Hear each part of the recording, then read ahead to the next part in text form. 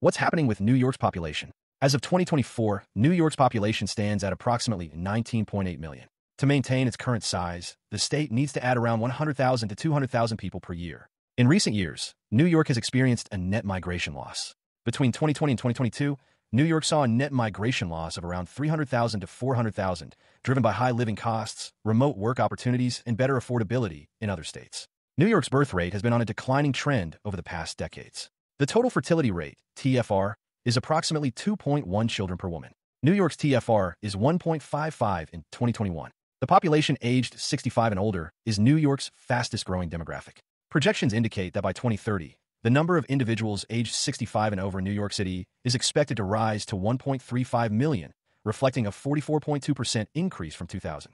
New York's cost of living is among the highest in the nation, particularly in urban areas like New York City. All in all, New York faces challenges of a declining birth rate, an aging population, and high living costs. New York needs to address these issues to ensure the state's economic stability and future.